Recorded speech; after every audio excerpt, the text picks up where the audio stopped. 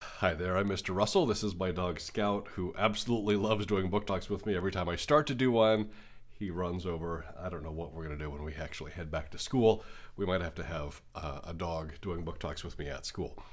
I want to talk about the book Patron Saints of Nothing by Randy Ribay. Randy Ribay.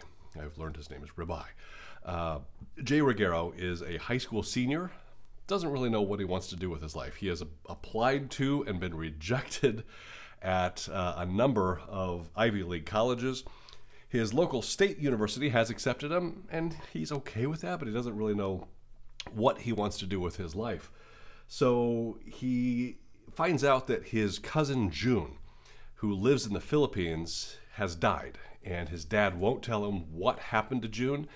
His dad says that June's parents don't want to talk about it. In fact, they're not even going to hold a funeral for him.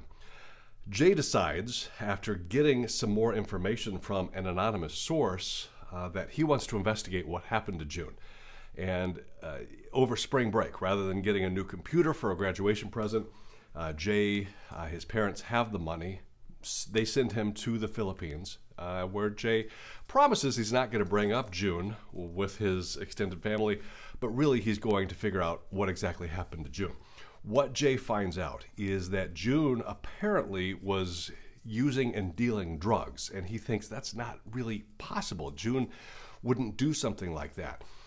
Really what happened, at least the story, is that President Duterte in the Philippines has these sort of mobster squads that are cleaning up the country from drug users, drug sellers.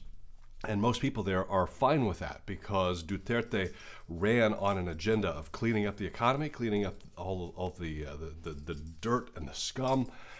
And Jay wants to investigate more. So Jay kind of straddles two worlds. He's Filipino, he's also American. He doesn't really fit in either society. But in researching what happened to June, he gets a little more in touch with his Filipino heritage.